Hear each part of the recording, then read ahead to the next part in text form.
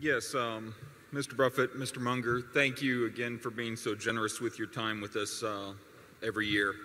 I'd like to follow up on the question from the gentleman from Australia and from Munich on valuation. The gentleman from Australia asked about margin of safety, and you replied that a superior business may not require that much of a margin of safety. And my follow-up would be, does that suggest market rate of returns going forward for superior businesses? And then on the Munich valuation, in which you cited a farm example on discounted cash flows, I'm very curious how you come up with your discount rate and how you might adjust that discount rate based upon various businesses. You might want to discuss your discount rates used for Coca-Cola, J&J, or some of your past investments. Yeah, we don't formally have discount rates. I mean, every time I start talking about all this stuff, Charlie reminds me that I've never prepared a spreadsheet. But I do, you know, in effect, in my mind, I do. But we are going to want to get a significantly higher return, obviously, in terms of cash produced relative to the amount we're outlaying now for a business than we are from a government bond. I mean, we're going to, that has to be the yardstick at a base. Then how much more do we want? Well, if government bond rates were 2%, we're not going to buy a business to earn 3 or 3.5% expectancy over the years. We just don't want to commit our money that way. We'd rather sit around and wait a little while.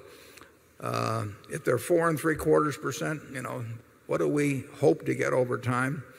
Well, we want to get a fair amount more than that. But I can't tell you that we sit down every morning and I call Charlie in Los Angeles and say, what's our hurdle rate today? I mean, we have never used the term. You know, it's a little bit of we want enough so that we feel very comfortable if they close on the stock market for a couple of years, if interest rates go up another 100 basis points or 200 basis points, we're still happy with what we bought. And above that, I really, you know, I know it sounds kind of fuzzy, but it is fuzzy. Charlie? Yeah, the concept of a hurdle rate makes nothing but sense, and yet a lot of terrible errors are made by people who are talking about hurdle rates.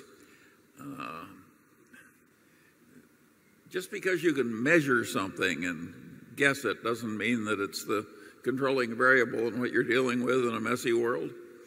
And I don't think there's any substitute for thinking about a whole lot of investment options and thinking about why one is better than another and what the likely returns are from each, et cetera, et cetera.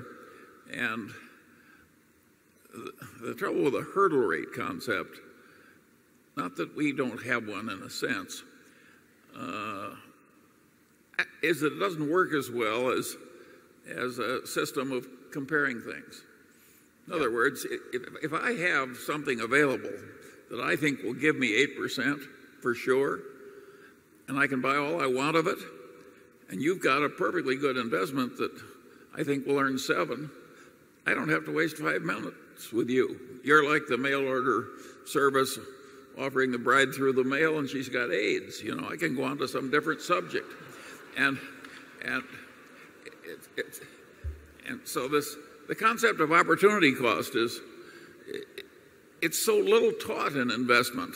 They teach it in the freshman course in economics in all the major universities, but when you get to the corporate finance departments and so forth, it doesn't lend itself to the kind of mathematics they want to use, so they ignore it.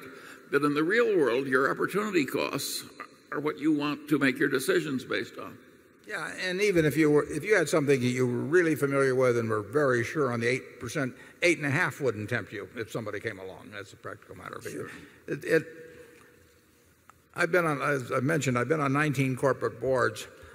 I would say that of the presentations I've seen, and I've seen a lot of them, and every one of them had a calculation of internal rate of return.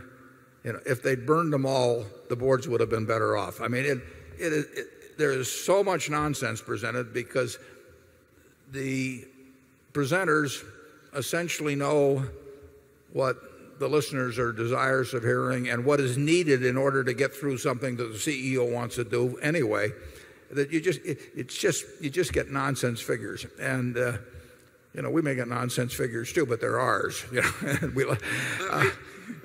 me give you an example of that. I have a young friend who sells private partnership interests to investors, and he's in a really tough field where it's hard to get decent returns. And I said, "What return do you tell them you're aiming for?" And he said, 20%. And he said, "How did you pick that number?" He said, "If I chose any lower number, they wouldn't give me the money." And there's no one in the world we think can earn 20% with big money. I mean, so anybody making a promise like that, basically, we're going to write off immediately. It's amazing to me what, in a sense, how gullible big investors are, pension funds and so on, and that they have people come around and promise them the Holy Grail, and they want it so badly, that they're willing to believe things that just have to be nonsense.